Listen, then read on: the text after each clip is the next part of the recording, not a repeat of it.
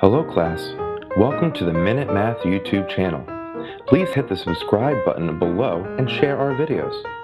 You can also find great math content and links to all of our videos at www.minutemathtutor.com. Alright now, enjoy the lesson. Hi, I'm Sean Gannon, and this is Minute Math, and today we're learning about markup, discount, and tax. We're to find the selling price of each item. So, if I was given this item, the original price of shorts is $19.99, and we have a tax here of 2%, a 2% tax, okay, on that, all right?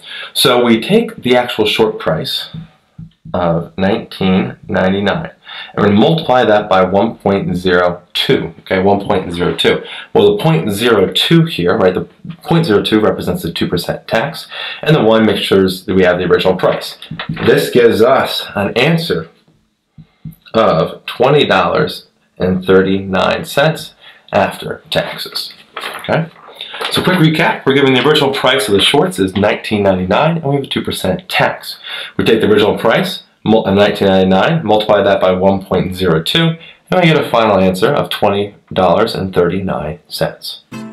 Hi, I'm Sean Gannon, the creator of Minute Math, and if you like this video, please hit the like button that's right there.